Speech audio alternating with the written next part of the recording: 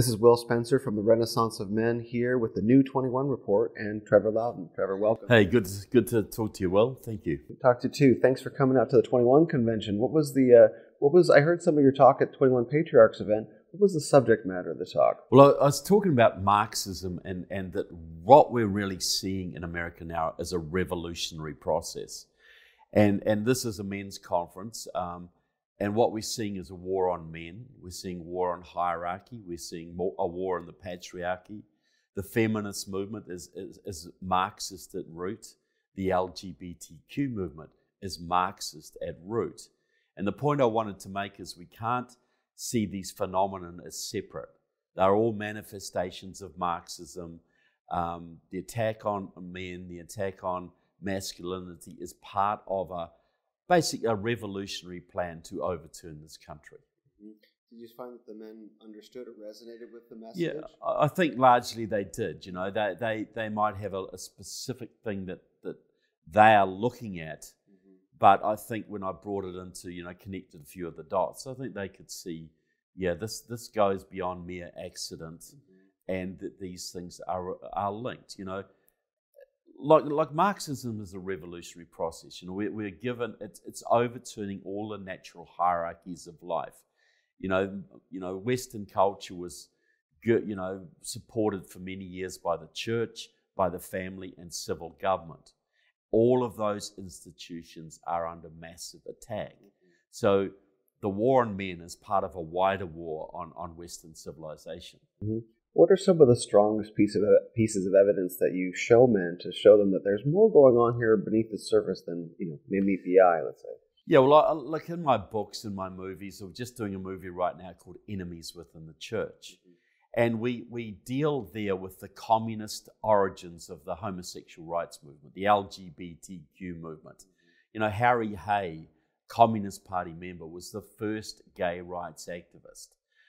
Groups like ACT UP and others, all Marxist groups, the feminist groups, the abortion movement, you can trace it all back to the Communist Party USA, the Socialist Workers' Party, etc.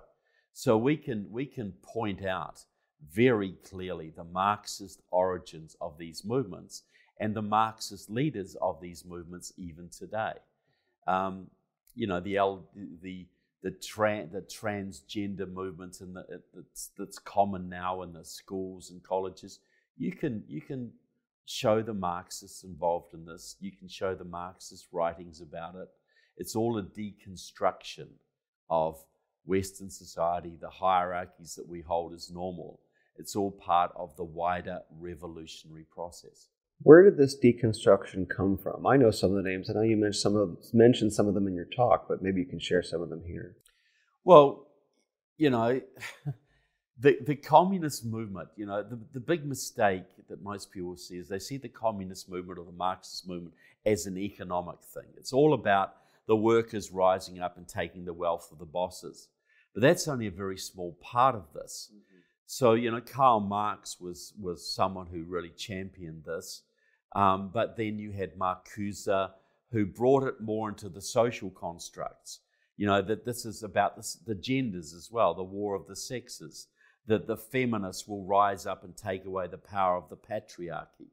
You can see it in the gay movement with Harry Hay, who elevated homosexuality as being superior to heterosexuality. This was a war on the family.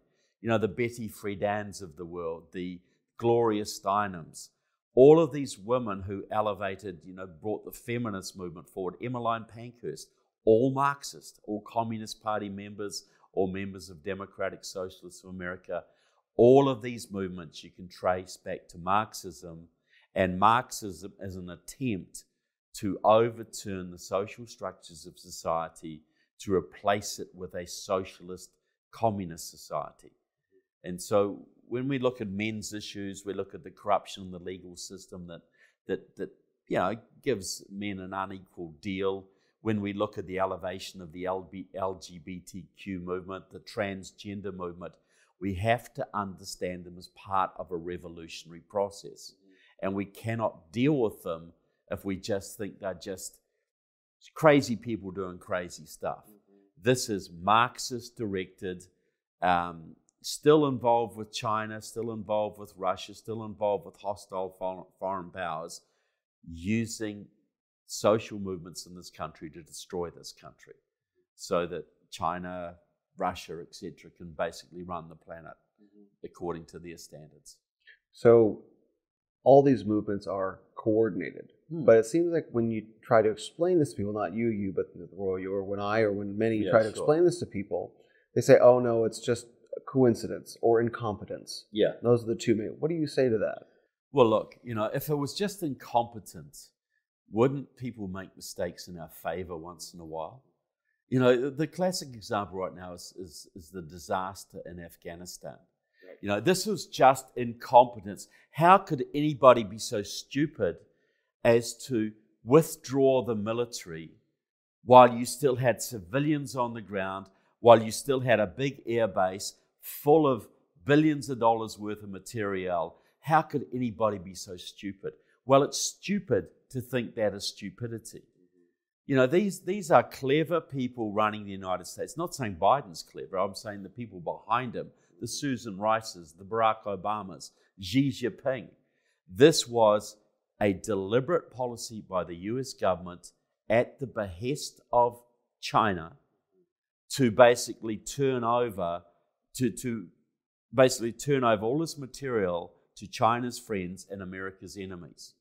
Now most of the West's allies look at America and think, how the heck can we ever trust America again? We better start making other agreements. So that incident in Afghanistan changed the world balance of power. It also helped China another way, because China wants to invade the Pacific, but it had this American base on its western flank. And that would have meant they'd have to fight a two-front war. Well, now they don't have to fight a two-front war. They can it's freed them up to attack the Pacific.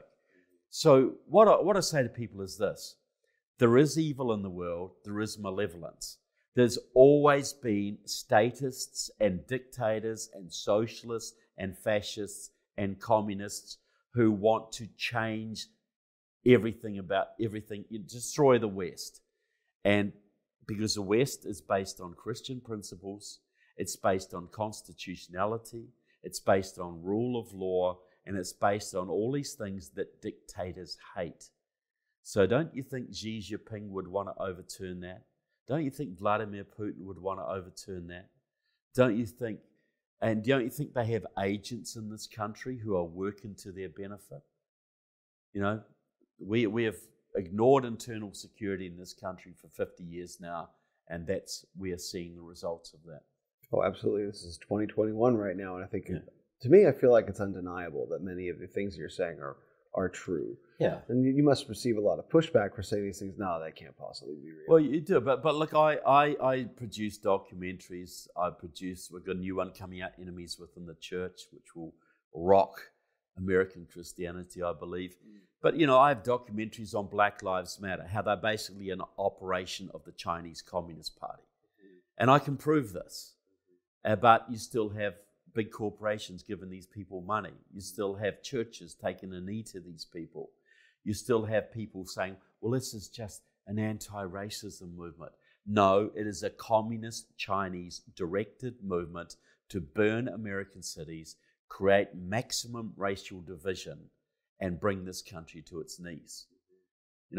When I say these things, I can give you the documentary evidence to back them up. I can show you the words from their own words.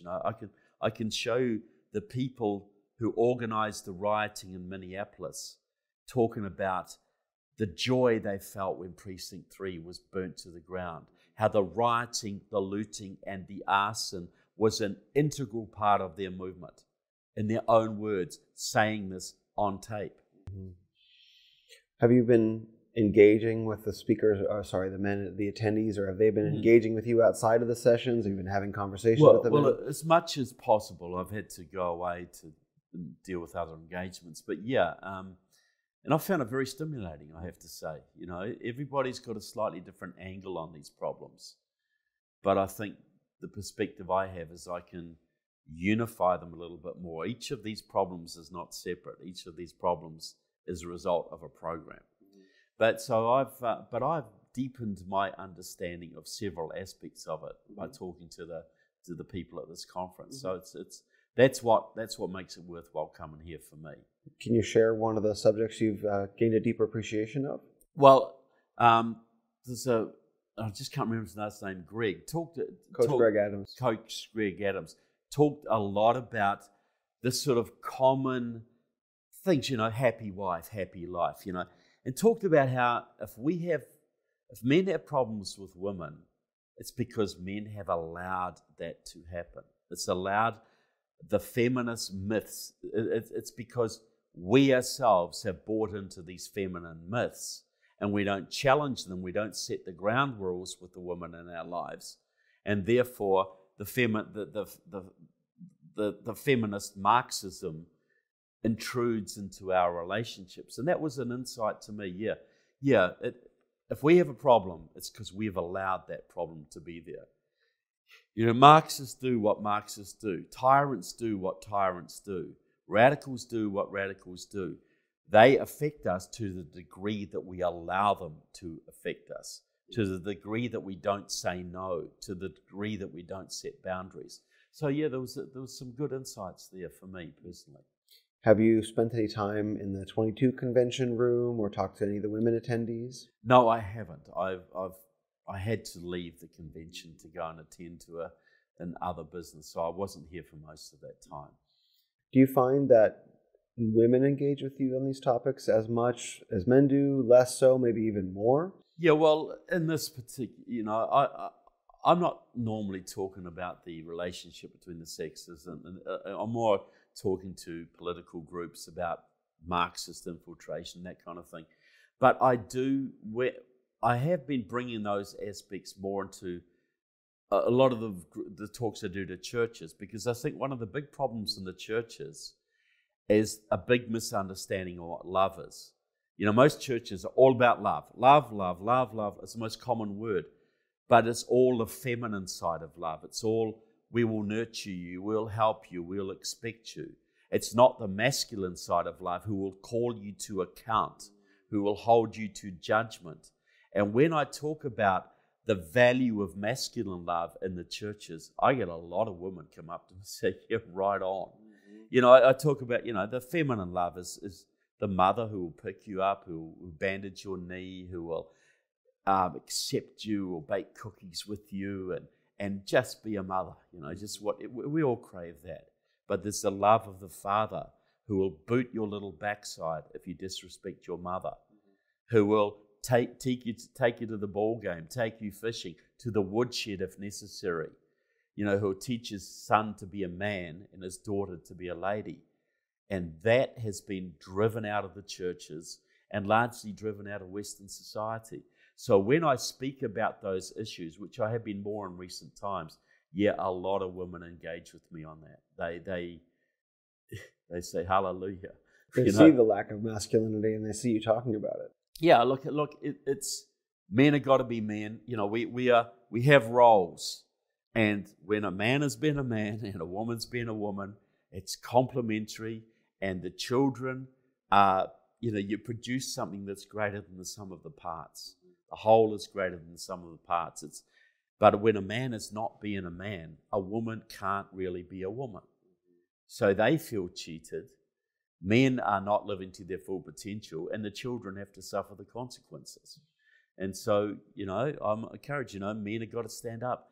It's, and it's a lack of courage, and courage is because of a lack of faith. You have a lack of faith in your own masculinity. You you have been told continuously that men are toxic, that masculinity is toxic. So you don't have faith, you don't have certainty in your own role, and therefore you have less courage. A lot of women are out there right now fighting against critical race theory in the schools, which is just a racialized form of Marxism. And the big complaint they have that I see all the time is, where are the men and where are the churches? We're fighting this all by ourselves. We need the men to be fighting there in the trenches too. They're the dads, they're half of the family. They got to be there too. So, I do a lot of women do, when I speak like this, a lot of women go, yeah, right on. It's great to see a man boldly saying these kind of things, talking about hierarchy, talking about patriarchy. And they appreciate it. They really, really do. Did that surprise you? Yeah, a little bit, a little bit. But, I buy some of the feminist myths too, But, and just when I mentioned the hierarchy, hierarchy is something we should glorify. Hierarchy is something we should appreciate. Even Jordan Peterson, who I really appreciate, is really very good. He doesn't get hierarchy. He's always talking about how we got to flatten the hierarchy, and hierarchy can be a bad thing. Yeah, hierarchy can be a bad thing as anything, but we cannot live without hierarchy. God, man, nature, that's a hierarchy. Boss, worker, master, apprentice, father, mother, children, they are hierarchies. And when we try and screw around with those hierarchies or ignore those hierarchies, we're part of the revolution. Because the revolution, the Marxist revolution, the revolution is about overturning the natural hierarchies of life and replacing them with unnatural hierarchies. We'll never get rid of a hierarchy. It's either a natural hierarchy, a good hierarchy, or it's a bad feminist, Marxist type of hierarchy. Right now we're being told that nature is superior to man, that man is a cancer on the earth, and we've got to reduce our population. We've got to, get rid of global warming and all. This is all garbage. Man is placed above nature. Nature is here for our benefit. And when we buy into, so we don't get rid of hierarchy when we say that, they put nature above us. So respecting hierarchy, but the right hierarchies is a very, very important thing of what we need to do to right our society. Because the revolutionaries been out there trying to destroy our hierarchies for 100 years, trying to overturn everything that we hold dear, overturn the family, overturn civil government, overturn the church. And if we allow them to happen, we're heading for a world of chaos.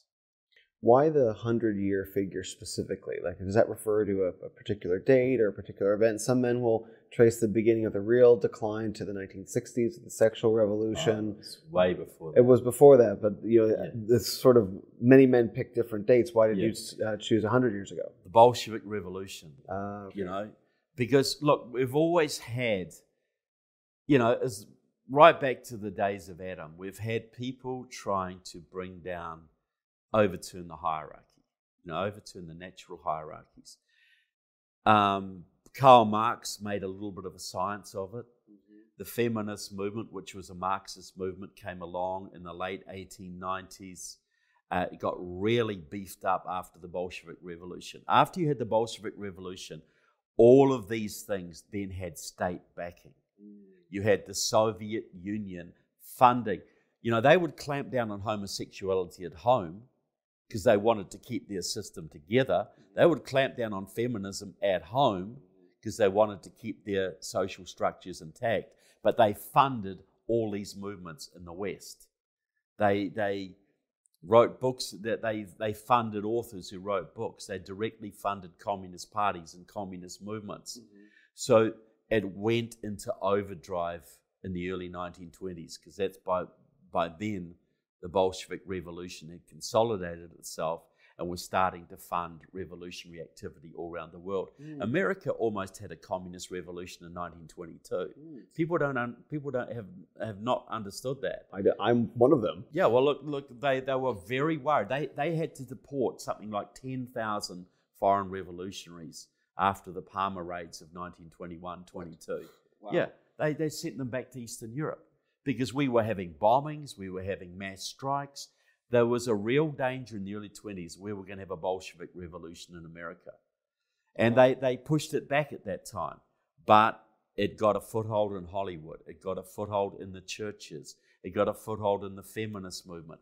got a foothold in the LGBT, the gay movement through Harry Hay and people like that. So what we're seeing in America right now is the fruits of the Bolshevik Revolution.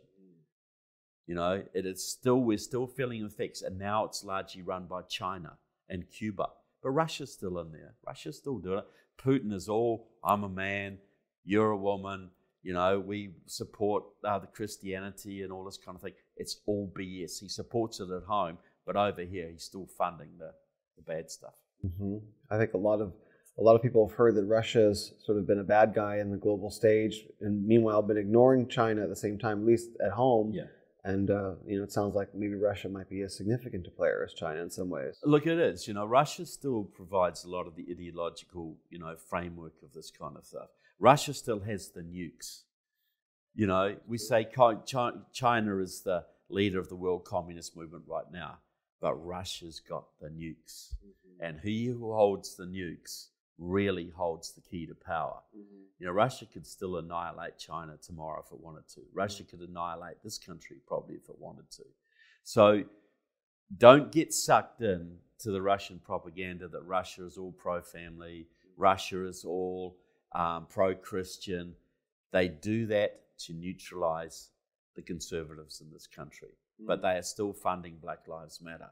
They are still working with Cuba. They're still working with China. They're still working with Iran. Their goal is to bring down the United States of America, because if you can bring down the United States, you rule the world. No one stands against you at that point. No one stands against you. Talk about the role of Donald Trump, both as an American president and perhaps also in the men's movement, if you see it that way. Yeah, I think Donald Trump was very positive.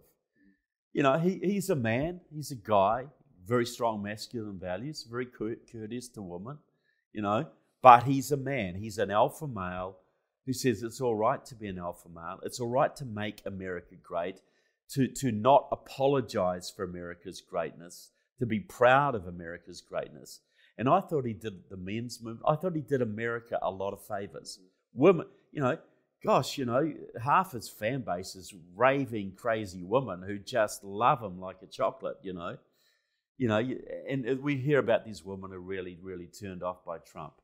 Yeah, a few were like that, but a lot of women just loved him. And men, young men, Latino men, black men, he was unashamed masculinity, unashamed America first, unashamed America, you know, masculine love.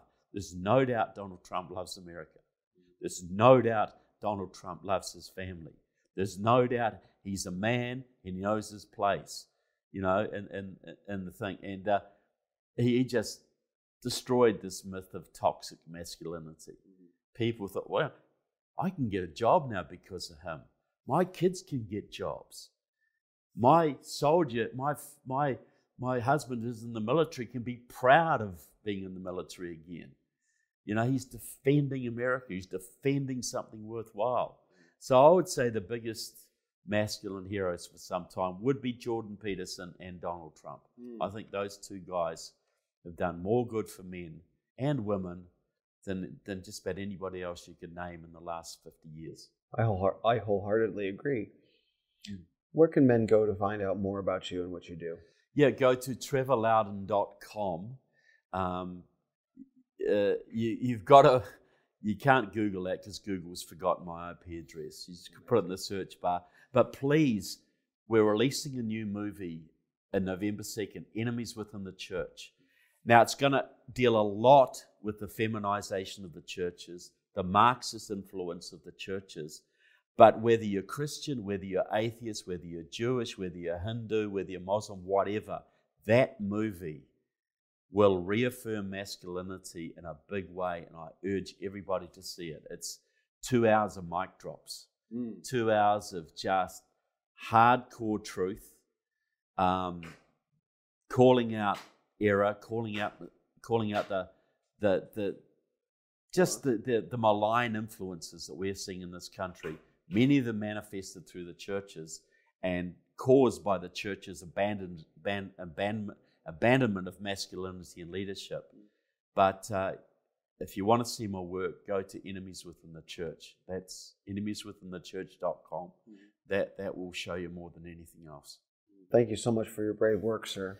Pleasure, Will. Pleasure to sit with you. Great to be here. Thank you, sir. This is Will Spencer with the Renaissance of Men here with the New 21 Report and Trevor Loudon. Thanks so much.